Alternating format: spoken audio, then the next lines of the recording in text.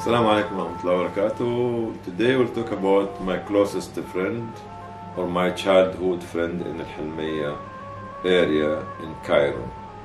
And I was surrounded in the Ahmed Maher primary school and Muhammadiyya preparatory school with very talented young people, Saeed, Ali Zuhni, Hassan, and others were competing with one another for the top marks, especially at year 6 when we were ending the primary school into the preparatory school.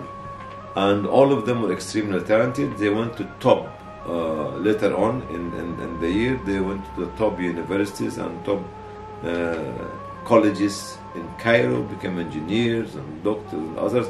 The culture at that time between all of us is to read, to seek knowledge, to compete and to be the best and to be independent amongst ourselves, because we had less facilities than you people are having nowadays.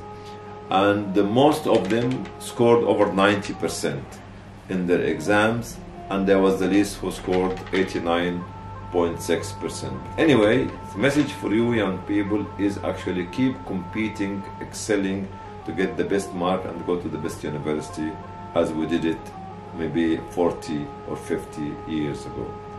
Assalamu alaikum wa rahmatullahi wa barakatuh. Thank you for watching this episode, and please activate the notification bell and share the video with your friends and your relatives. Assalamu alaikum wa rahmatullahi wa barakatuh.